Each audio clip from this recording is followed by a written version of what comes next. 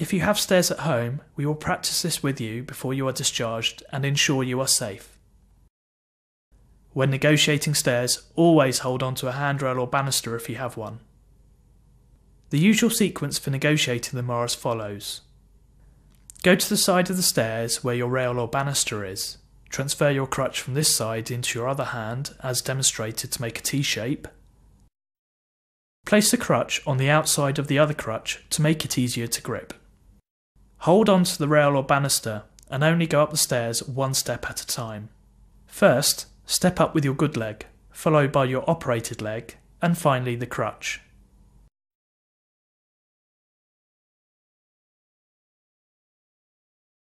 Repeat this all the way to the top of the stairs.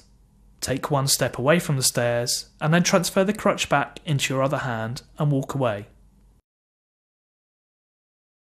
To come down the staircase, walk to the side of the stairs where your rail or banister is. Transfer your crutch from this side into the other hand, as demonstrated, to make a T shape as before. First, place the crutch down onto the stair, being careful it isn't too close to the edge. Slide your hand on the rail level with this hand. Place your operated leg on the stair. Make sure you feel balanced and then finally place the good leg down. Repeat this all the way down the stairs.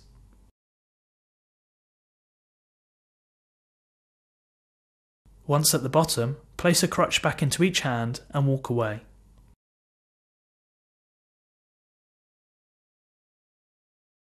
A reminder of the pattern is going up, good leg, operated leg, then the crutch.